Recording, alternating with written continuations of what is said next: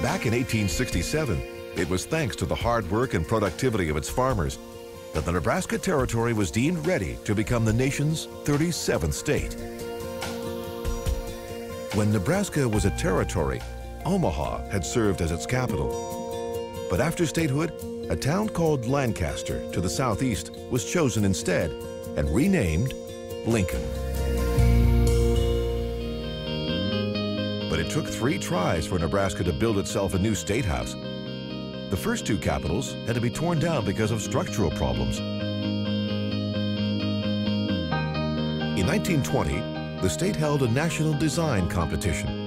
The winning plans promised to make Nebraska stand out from the other 36 states that had come before it. It was the first state capital in the nation that did not follow the common neoclassical designs used by other states.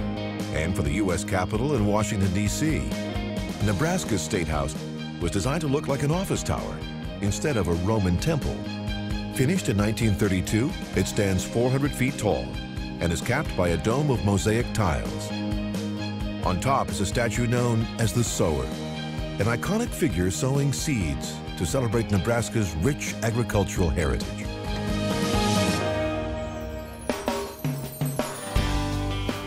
Today, Lincoln is a thriving city of just over 250,000, thanks in large part to its university. Just 2 years after statehood, the University of Nebraska was founded here in downtown Lincoln. Its new hall and library soon towered over the plains. Sports are serious business for U of N students, but you won't find anyone running on this track on the west side of campus. That's because it's for farm machines, not people. It's part of a facility called the Tractor Test Lab.